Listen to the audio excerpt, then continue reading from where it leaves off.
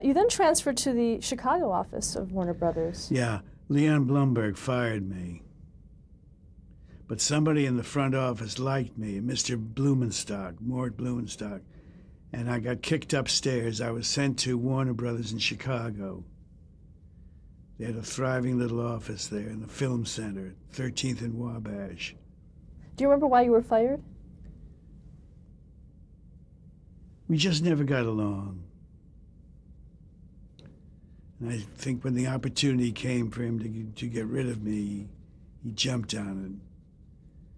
But I went from $15 a week to $40, which was a lot of money in those days. Now, what was your role in Chicago?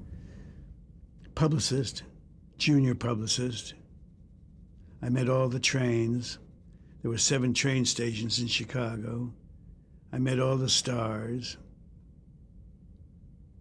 I'd take them to the color studios. The Chicago Tribune had a big color studio in their Sunday newspaper. We usually get the cover. Whenever anybody was coming through, I'd let Eddie Johnson know. Who was Eddie Johnson? Eddie Johnson was they called him the 3-in-1 color studio man. It was a special section of the Chicago Tribune, Hollywood mostly, like the LA Sunday Times has, the calendar section. Now, who were some of the stars that you worked with?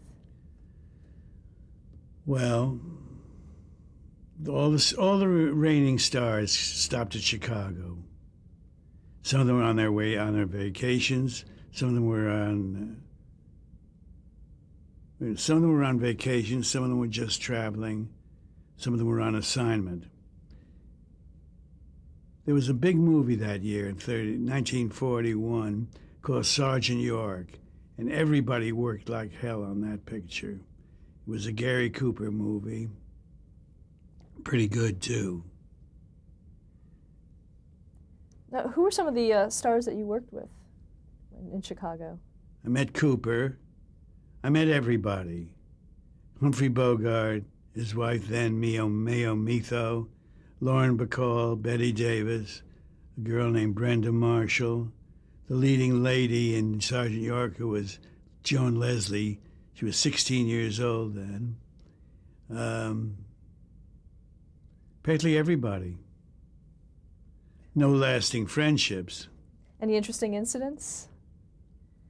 Yes, Betty Davis's ermine coat was stolen. There was a bit of a problem there. She was very upset, and deservedly so.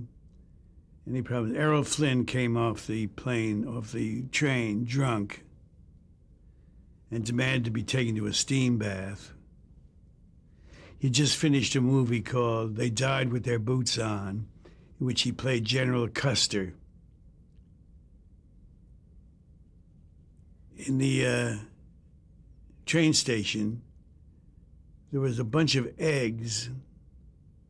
I don't know if you've seen this lately. I don't think so, but the hard-boiled eggs and sometimes regular eggs are pyramided as a display. I haven't seen it lately. I haven't seen it in years. And Flynn picked up an egg, tapped me on the head with the egg, knowing full well it was not hard-boiled, and it slid down my $40 camel hair coat. He was bad news. How was the press with him? Did you have to?